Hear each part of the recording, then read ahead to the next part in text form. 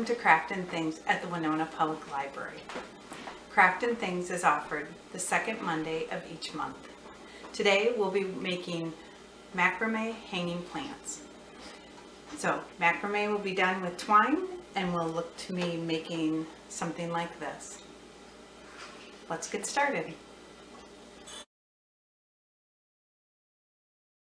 So you should measure out. I am using a yardstick and I'm going to measure out 4 feet of string to use. And once you get your 4-foot string, then you can simply just take your other string and measure it. Now I've provided you with 4 4-foot strings anyway in your craft kit, but if you were doing this from the very beginning, this is how you got there. So I'm just going to measure that out again. You can see I'm just taking fresh string out of the spool or fresh twine, whatever it is you choose to make yours from. And there I have it. So I will do this to have 4 of them. And that will be all I need to get started with this. The length of your string determines the length of your macrame holder. So if you like it longer from the ceiling or a hook or something, then you'll want to make those longer. We are just working with 4 foot. Okay, and so I have my 4 strings or 4 rows of twine, and I'm going to just match all of them up by the ends. Doesn't have to be precise, but that's what I do. Then I string it all out, and you want to make sure that there's no gaps, so you make it taut and go about halfway, because you want to get about the halfway mark on this. So this is about how long the maximum it can be, but we're going to be tying knots, so it's actually going to be shorter than this. So what you do is you take this according to the directions, we loop it in half and tie a knot to create a handle. So this is our handle, this loop right here. So you kind of decide how big of a handle you want. I don't want it too generous, I just want it to be able to go over a hook or hang on to something, and then we have it. Okay, we just made our knot for that. And then I'm going to put this knot on a hook so I can show you the weaving process that we're going to do. I have this hooked on here. Just, it works for me. You could use anything else that you wanted. You could even use like a 3M hook and tape it onto your table and pull your put your handle over that, but it doesn't really matter. I just like this. So what I'm going to do is, the instructions say split twine into 4 sections. So we have our 4 strings of twine. Split twine into 4 sections of 2 strings. So 4 sections of 2 strings. So that's my 4 sections of 2 strings. Tie knots between each section 3 inches from the handle. So we would be tying a knot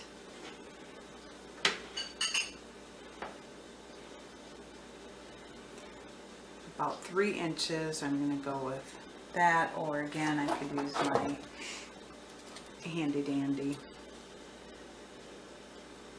measuring stick, so it kind of gives me an idea, and you only really need that for the one. So I'm just taking it and doing a knot like this, and again kind of eyeballing where that is. You can measure if you so desire. I'm going to pull it down a little bit, okay? And then I'm going to do that with each one, and so this kind of becomes my guide where I want that knot to go. So I'm simply making a loop, pulling it through, and then I'm going to use this other one where I started to kind of identify where I want that knot. Same thing with this, making a loop, bringing that through, and then I pull those other ones up to kind of adjust where I want that knot to be.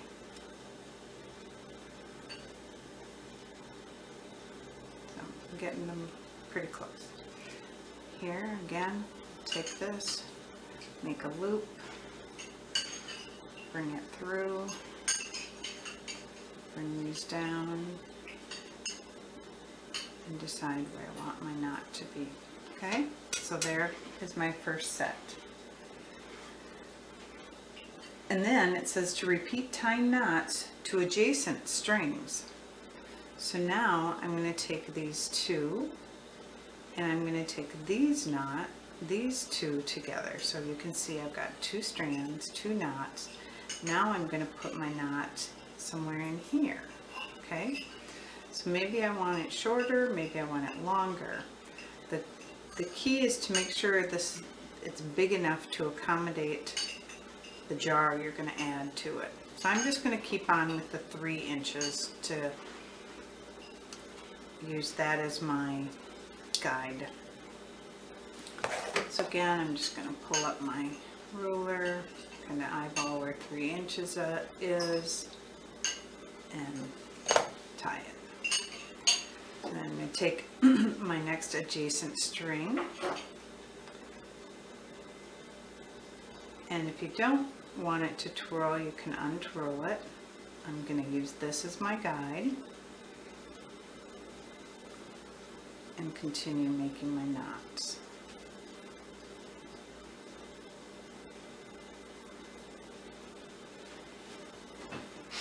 And trying to get it about the same area. So now this is my next adjacent one. So you can kind of see this happening here, this pattern. So I'm going to go ahead and continue with that until I've made 4 new knots that are just below where the original one started. So 3 of the 4, my last set right here.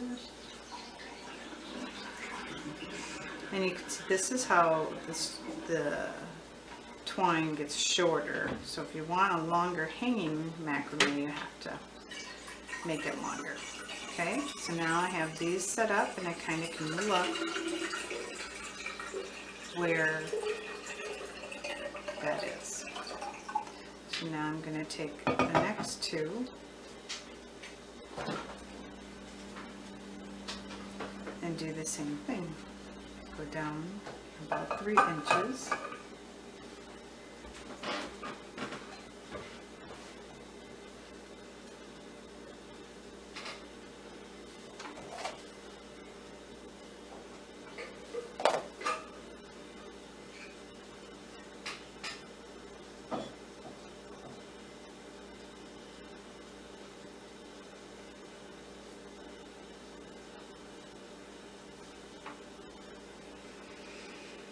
So here I'm looking for that adjacent string.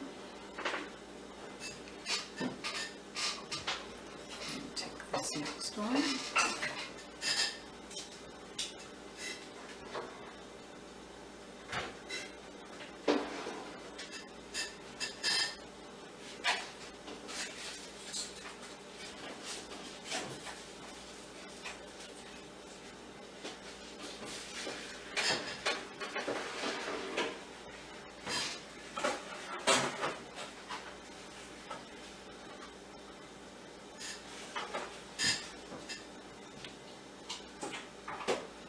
And then I'll do this again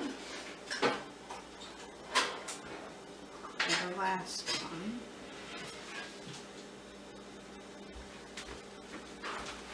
Sometimes you kind of got to look, like, where can I find it? Where did it go? And that's okay. as long as you don't get it too mixed up, like you're still choosing adjacent strings. Okay, so you can see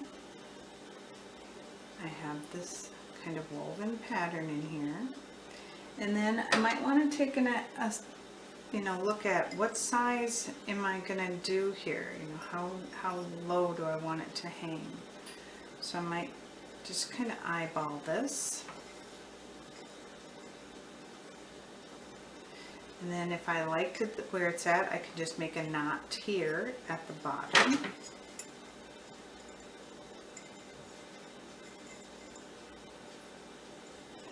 So I think I want a couple little ones right here. I'm going to make them shorter.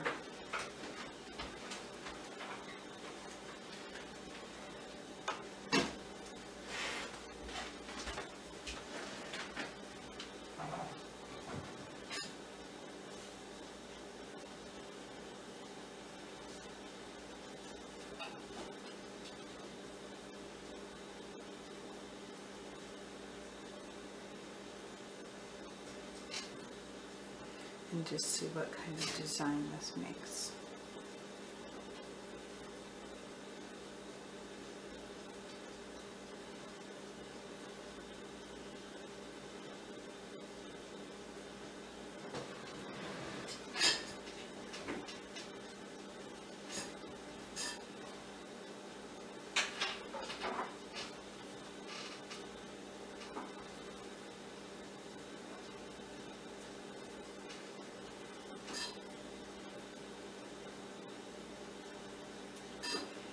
Okay. And then I'm going to take this last bit and I'm just going to put a knot in it to have all the tassels, all the ends come together and hang from the bottom. I could have made that a little shorter, but this is what makes the difference of how long your macrame is. And now I'm going to see if my jar will fit in here or not, and it does. So then you can see how this is put together.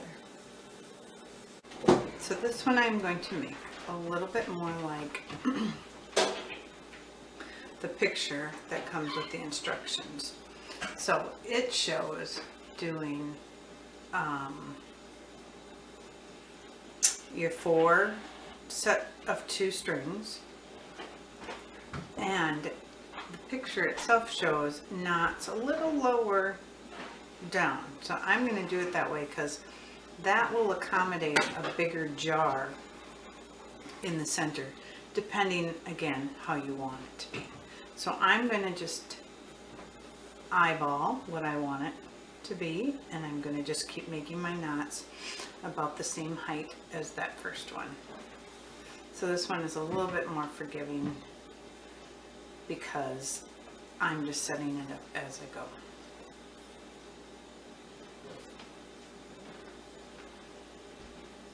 And they don't all have to be the same, you can vary it.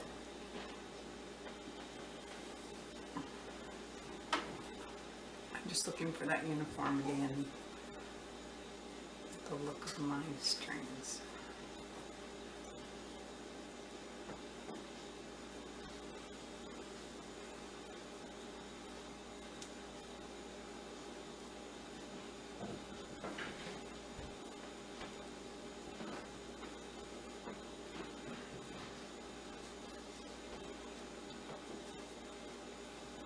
So there I have my knots.